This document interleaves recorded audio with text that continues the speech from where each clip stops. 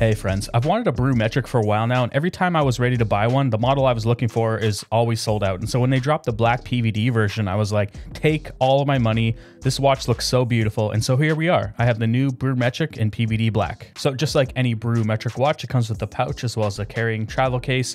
And the travel case is pretty decent quality. It has little snaps holding the watch in place, but we're not going to talk about that. Just a quick history around the micro brand Brew watches. Basically, it started 10 years ago in New York City by Jonathan Ferrer, and they do a lot of small batch runs, and they basically always seem to be sold out. But at the time of this review, actually all of the metric designs are back in stock. I don't know how long that'll last, but it is right now. And Brew watch is kind of a concept based around coffee, and most of the watches have the markings at the 25 and 30-second range, which is actually the ideal time to pull a shot of espresso, and that's kind of why their logo is a coffee bean, and it's kind of all based around coffee, hence the name Brew. This watch design is pretty cool. It's got kind of a 1970s case design, and it's got a really nice, beautiful tapered band that follows the lines of the watch. It is PVD coated and has kind of a brushed matte look to it, but if you look closely around the edges of the watch, they're all polished, and so it kind of gives a nice silhouette of this watch. It kind of gives it a little pop of detail, and you might not even notice it at first, but when you look at the watch, you're going to see that it has a really nice silhouette. It has a fluorescent red seconds hand, and that also carries over to the subdials, but the hour and minute hands are actually brushed silver, and that kind of matches the raised indices. The rest of the watch markings are silver, and that carries over to the crown and pushers. Now, I'm a bit confused because it looks kind of like there's lume paint on these markers, but when you put it in the dark, there's no glow at all. So I feel like that's kind of weird because it looks like there's lume on it, but there is no lume. Now, they've said that this colorway is inspired by 1980 sports cars, and I tracked down a mid-1970s Porsche 911 to shoot the B-roll, and I gotta say, it fits the car's aesthetic perfectly, especially when you compare it to the gauges. They look almost spot on. Now, one interesting quirk about this watch face is that the left subdial, the one that counts to 60 minutes when the chrono's activated, actually cuts into the markings above 9 o'clock into the 10 o'clock mark. And I didn't really notice this at first until I was looking closer at the watch, and it's kind of an interesting choice, but that's technically how all Brew metric dials look. Another interesting note to make is that it doesn't have a date function. And this is weird because this movement in the other Brew metric variants like the retro dial and the steel dial do have a date function. One thing I really love about this watch face is that they left the Brew logo kind of a matte black stamped into the watch face, and instead of painting it silver or making it stand out, it's more subtle, and I kind of love that look. It's cool that this isn't just painted black. It's a PVD coated watch, and it will hold up to scratches better than regular stainless, but I guess we'll see how well it actually holds up over time. Maybe I'll make a follow-up video a year from now just to see how well it looks.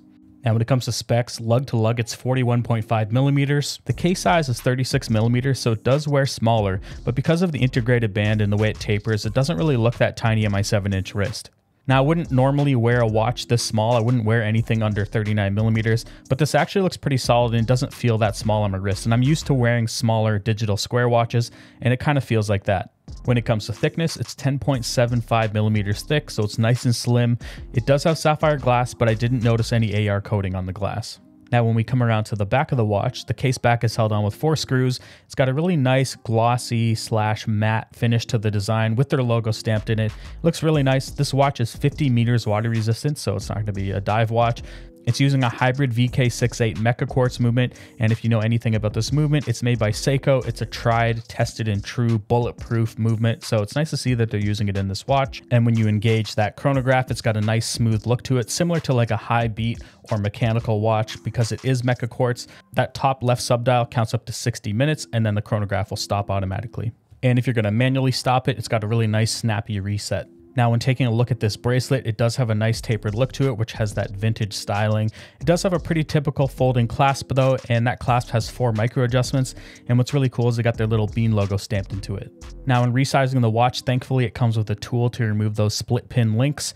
And it's maybe not my favorite style of pins, but it does get the job done. This black PVD version of the Brew metric is really nice, and it's nice and sporty, but it's also kind of low-key and casual too. It's not quite like the other Brew metrics with tons of color on them. You could basically wear this for any occasion, and it's kind of an everyday watch. It's nice and slim, it's sporty, and because it's black, it doesn't stand out too much. They definitely nailed that Porsche 911 look, an older 70s or 80s Porsche 911, and that's why I shot all that B-roll. I basically shot them a free commercial. You can thank me later for that one, but I just kind of got inspired by this watch and wanted to shoot something really cool. Anyway, that's going to be it for this review. I have no idea how long this run is going to be going for on Brew's website. It might not last that long, and this might be a collector's edition, but for now, it's in stock. If you want to get your hands on it, I have links in the description.